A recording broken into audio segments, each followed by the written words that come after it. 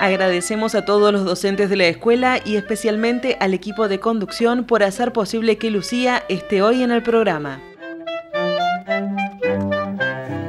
Qué linda nota realmente.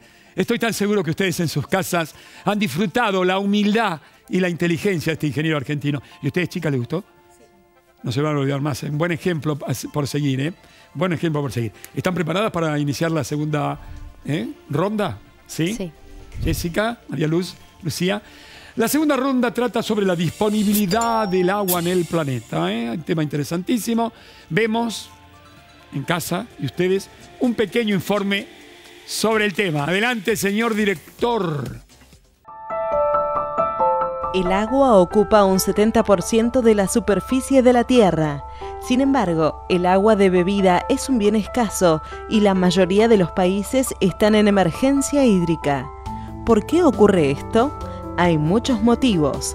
En primer lugar, la mayor parte del agua de la Tierra no es apta para el consumo humano. Un 97% es agua salada, es decir, que solo un 3% es agua dulce. Y de ese 3%, la mayor parte se encuentra atrapada en capas de hielo y glaciares. Los acuíferos contienen algo más del 30% de ese 3% de agua dulce.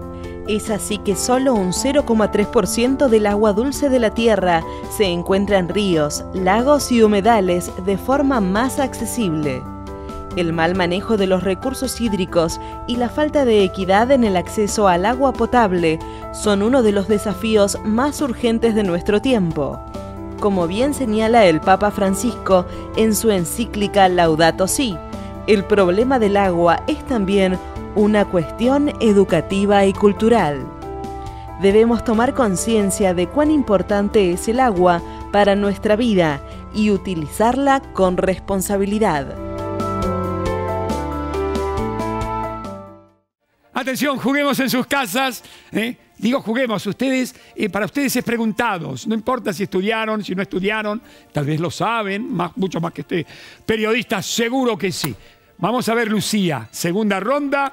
Lucía Gauto y tiene todas las posibilidades, todos los numeritos contigo, Lucía. ¿Cuál eliges? 4. Número 4, dijo Lucía. Atención en sus casas. Veamos. Grandes cuencas hidrográficas. ¿Cuál es la segunda cuenca hidrográfica más extensa del mundo, luego de la del Amazonas, que ocupa el primer lugar? Río Nilo, África; Río de la Plata, Sudamérica; Río Congo, África; o ríos Mississippi, Missouri, América del Norte. Bien, tienes 30 segundos, Lucía. Está pensando, linda. Todo lo vería contigo, Tiempo. Río Congo. ¡Correcto! Muy bien.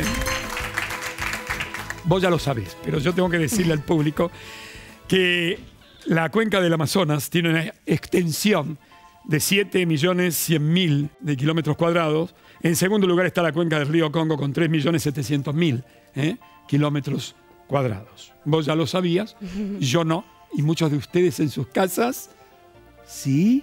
Sí. Bueno, atención Bragado, atención provincia de Buenos Aires. María Luz Pérez del Olmo. ¿Qué tal, María Luz? ¿Bien? Bien. ¿Te gustó la nota del ingeniero? Sí. Linda nota, ¿no? ¿Qué es lo que más te gustó de la nota? La historia que él pasó en las Malvinas. Mira vos, claro. Bien, 1, 2, 3, 5 y 6 te dejó tu amiga Lucía. Tú eliges. 2. Duquesa, la 2. Y la 2 dice... ¿Qué dice? Disponibilidad de agua por habitante. La pregunta es, ¿cuándo se dice que una región o país tiene una baja disponibilidad de agua, María Luz? ¿Cuándo? Cuando cada habitante dispone entre 500 y 2.000 metros cúbicos de agua por año, o cuando dispone de 1.000 y 3.500 metros cúbicos, o cuando dispone de 2.000 y 5.000 metros cúbicos, o cuando dispone entre 3.000 y 7.000 metros cúbicos de agua por año. Tienes 30 segundos. Esa sonrisita pareciera que la sabés. Vamos a ver. Atención, Bragado. Tiempo, linda. Cuando cada habitante dispone entre 2.000 y 5.000 metros cúbicos por año. ¡Correcto! ¿Y tal, Jessica? ¿Bien? Bien. Muy bien. Atención, tucumanos queridos. Tienes la 1, la 3 y la 5 y la 6 que te han dejado María Luz y Lucía. Espero que se hagan amigas, ¿eh? La 5. La 5. Cocinero. El tema es... ¿Cuál es? Disponibilidad global del agua. Estamos bien ahí, ¿no? Y la pregunta es, ¿qué porcentaje del total de agua dulce del planeta se encuentra confinada en capas de hielo y glaciares? 45,8%, 56,7%, 68,7% o tal vez 76,8%. Tienes, no te apures, 30 segundos. Todo Amaichá del Valle y todos los tucumanos contigo. ¡Tiempo!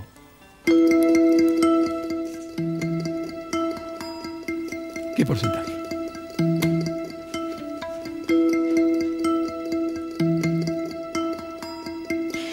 ¿68,7%? ¡Correcto, Jessica! ¡Correcto! Vamos a entrevistar dentro de unos instantes nada más a Gabriel Rabinovich. Otro profesional de las ciencias de nuestro país que es un ejemplo, atención chicas, atención argentinos, por seguir. Es importantísimo un sábado a la noche brindar por la vida porque él vive para servir. Ha logrado 14 patentes internacionales sin salir de la Argentina. ¿Vieron que se puede? Y además que ha sido nombrado miembro de la Academia Nacional de Ciencias de los Estados Unidos. Y como dije en el primer bloque, varias autoridades en materias o en materia de ciencias ocupan un lugar en esa academia. Nuestro premio Nobel de Loar fue uno de ellos. No se lo puede perder. Se va a sentir muy feliz. Agradecemos por el traslado de María Luz al intendente de Bragado, señor Héctor Vicente Gatica, y a la dirección del colegio.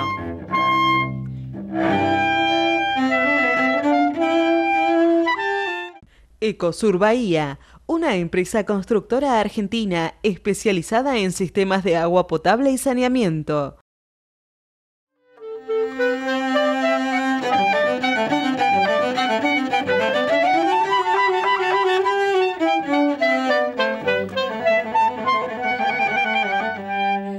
En 1612 se crea la primera universidad de nuestro país, Córdoba, conocida después por los abogados, no sé por qué, como la Docta, creo que una de las 3 más importantes incluso de América.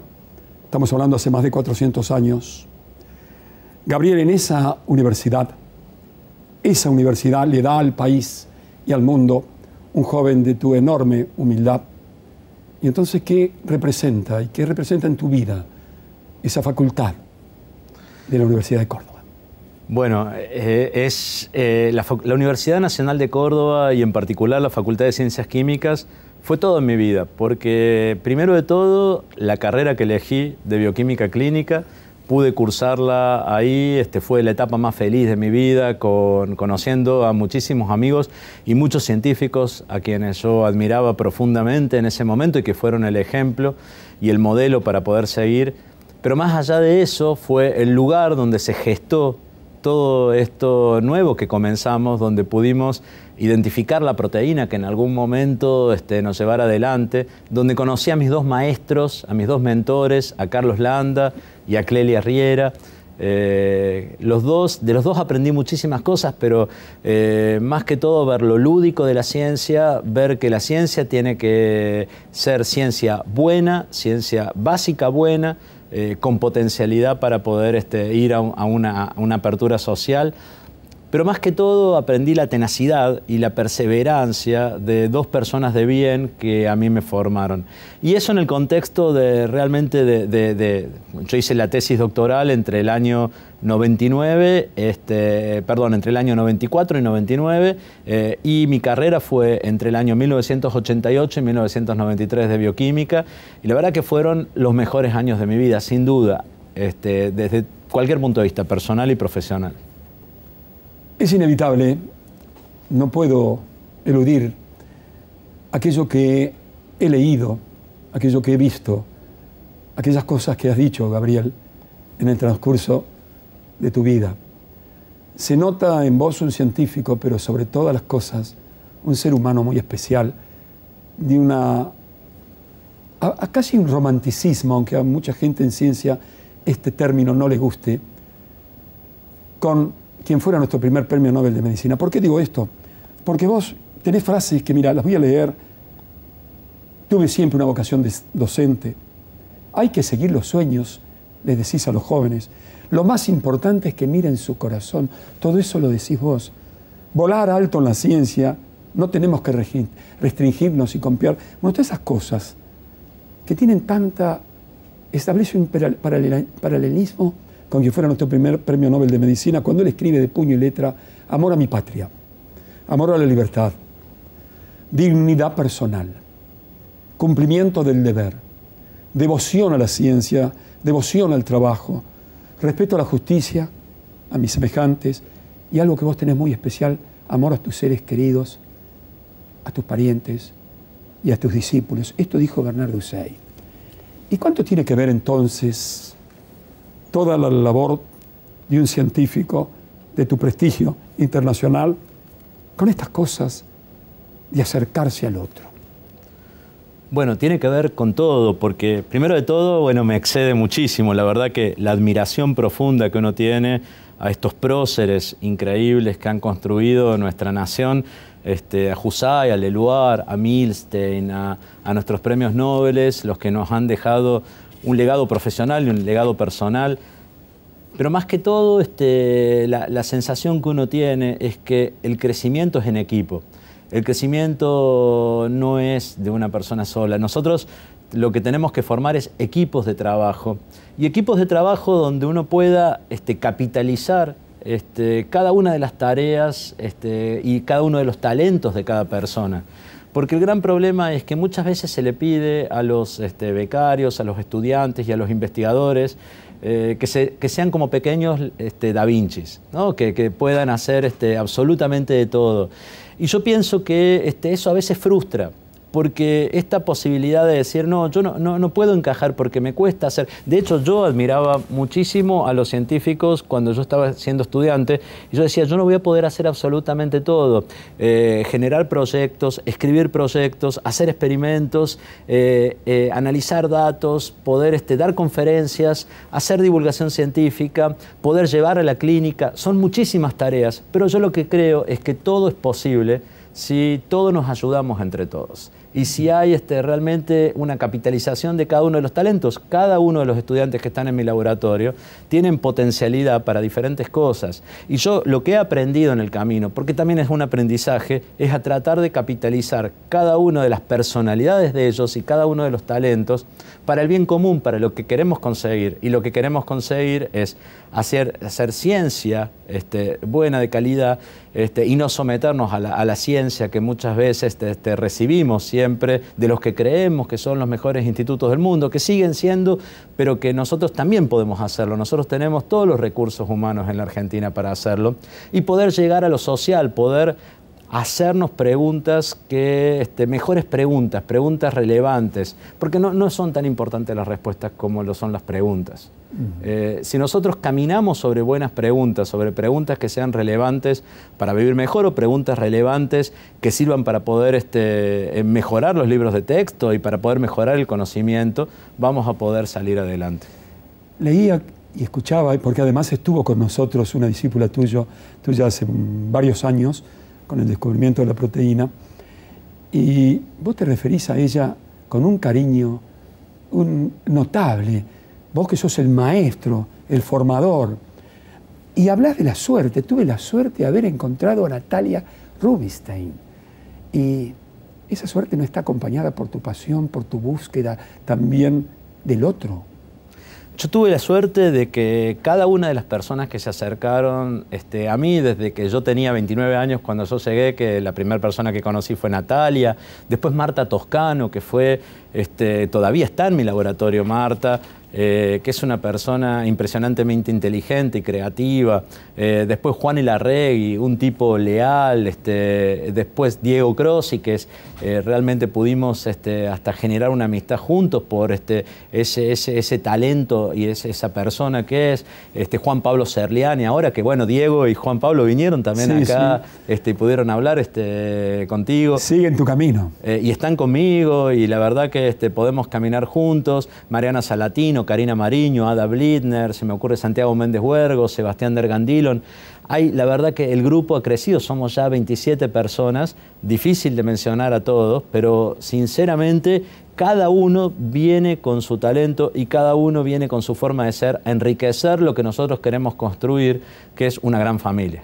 Quizás lo más importante que ha sucedido estos años es la jerarquización del científico.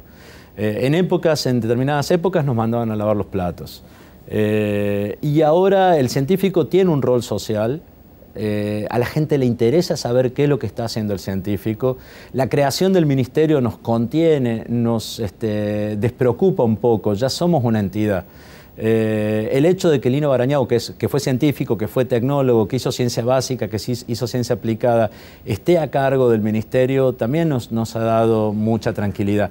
Esto no significa que nos falten cosas. Sí, claro. Estamos parados sobre eso que ya está, tenemos que sostenerlo y tenemos que profundizarlos con todavía mejores salarios, profundizarlos con más subsidios, con más colaboraciones interdisciplinarias, facilitando la posibilidad de poder llegar a la clínica sin necesitar de engranajes internacionales para eso, pero también colaborando con aquellos argentinos que se han ido afuera y que realmente hay muchos argentinos con ganas de apoyarnos, que cursaron sus estudios en la universidad pública, y que para mí hay que capitalizar todo eso porque ellos tienen mucho poder desde los lugares donde están.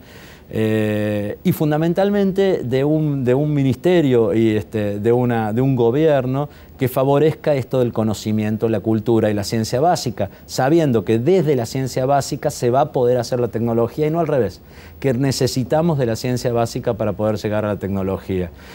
Esos anticuerpos monoclonales que siendo joven, estudiante, dejaste de vacaciones en la heladera de la farmacéutica y el contador, tus padres amados, a quienes alguna vez consideraste ídolos, ya te voy a hacer alguna preguntita sobre ellos. Bueno, vienen con César Milstein, te iluminan el camino para que esta famosa ya mundialmente proteína, que es casi, yo lo diría de una manera sumamente elemental, y vos le vas a dar el corte como corresponde, académico, la palabra académica.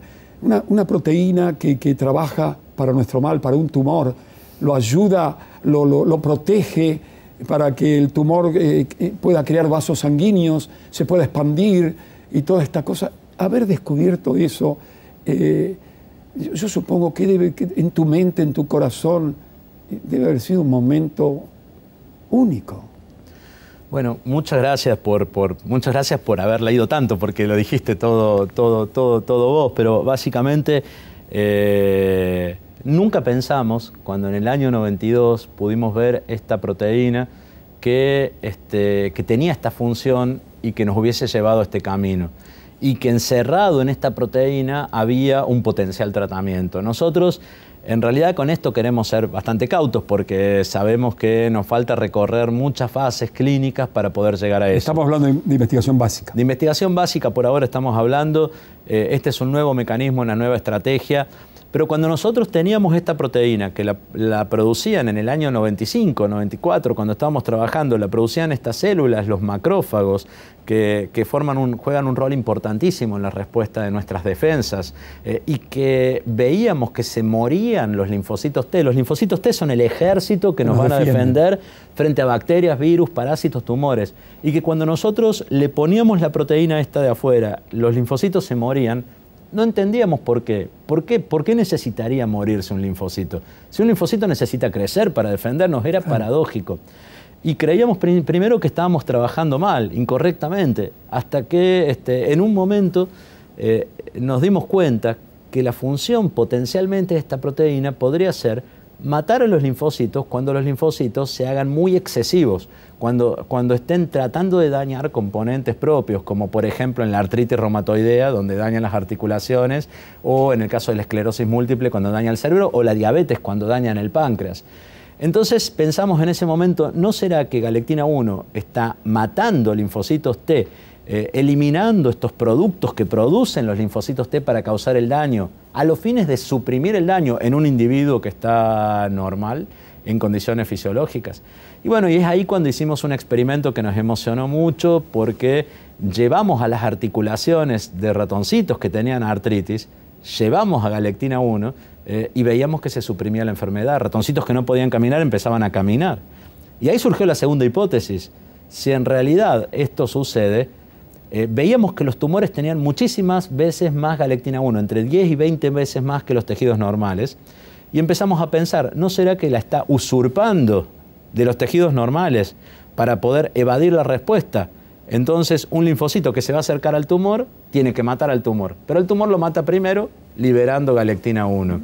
Y entonces dijimos, quizás sea el héroe y el villano, como Dr. Jekyll y Mr. Hyde, la persona clara y oscura, y el héroe para poder suprimir la respuesta inmunológica, pero por el otro lado, los tumores lo utilizan para poder también suprimir la respuesta inmunológica que es necesaria para matar al tumor. Cuando demostramos estas dos hipótesis, lo mejor que le puede pasar a un científico es que haya otra persona en otro lugar del mundo completamente diferente que le interesa lo que uno está trabajando. Por eso defendemos mucho las publicaciones en revistas internacionales de gran difusión.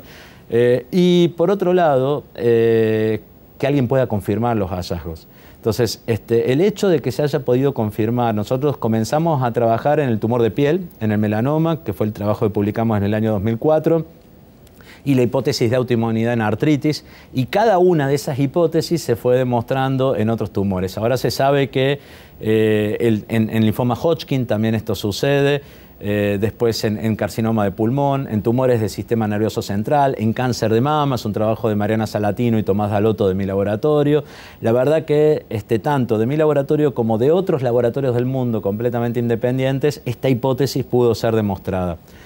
Lo cual nos permitió decir, bueno, si los tumores producen esto, matan linfocitos T, los linfocitos T no pueden matar al tumor, ¿qué pasaría si yo tengo un fármaco que inhiba esta proteína?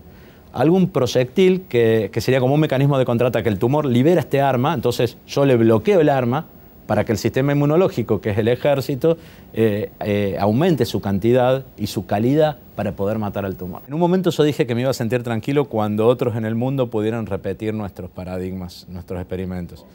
Eso sucedió y ahora digo que me voy a sentir tranquilo cuando lo que estamos diciendo que va a servir para la clínica pueda llegar a la cama del paciente. Porque hay tantos pacientes que sufren por la falta de descubrimientos y por la falta de herramientas terapéuticas que realmente tenemos que caminar mucho más rápido, tenemos que acelerar el paso justamente para que deje de sufrir tanta gente, para cronificar los tumores, para cronificar las enfermedades autoinmunes, para aliviarle la vida a esta gente. Porque de nada sirve hacer investigación por el ego si la gente sigue muriendo de enfermedades que se morían en el siglo pasado.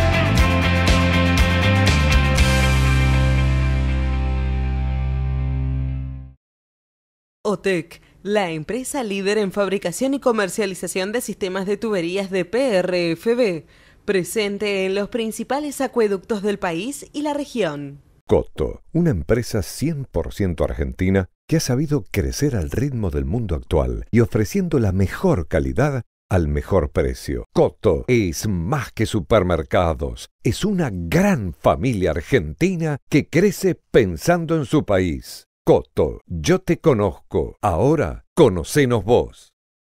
Ediciones SICUS, libros para una cultura de la integración. La buena lectura ilumina. Ediciones Sikus, www.sikus.org.ar.